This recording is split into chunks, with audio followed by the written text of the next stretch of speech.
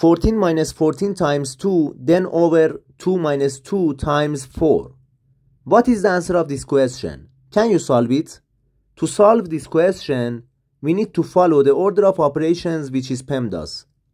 PEMDAS shows the priority of the mathematical operations. And if you don't pay attention to this rule, you get the wrong answer.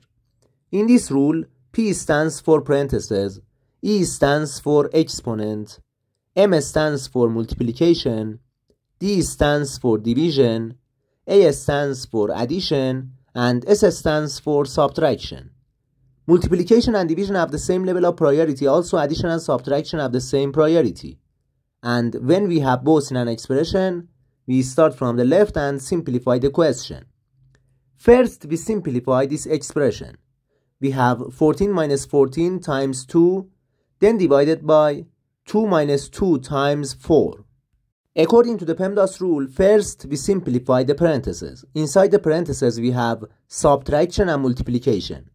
First we simplify the multiplication, because the multiplication has higher priority than subtraction. We have 14 minus 14 times 2, which equals 28 inside the first parentheses, and in the second parenthesis we have 2 minus 2 times 4, which equals 8. 14 minus 28 equals negative 14.